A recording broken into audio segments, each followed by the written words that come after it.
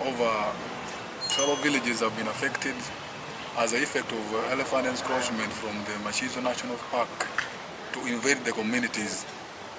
That's why we have managed to submit the petitions to Uganda Wildlife Authority and a copy to Ministry of Tourism, Parliament, and another copy which will be going to the Buliisa district local government.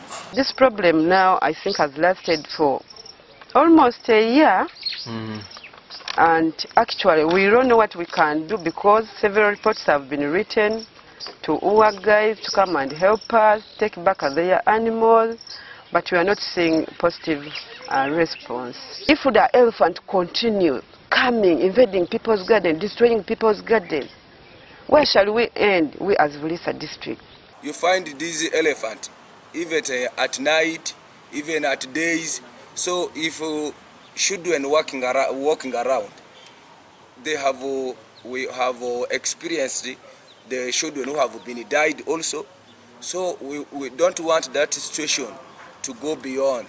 It is because of oil and gas activities and many trucks and vehicles who are there.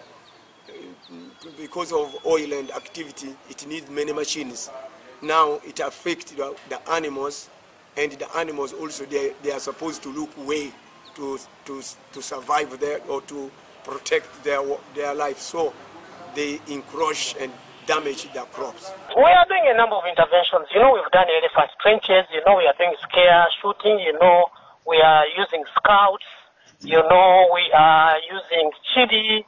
You know, we are using beekeeping as an enterprise development, but also an elephant deterrent mechanism. Quite a number of interventions that we are doing.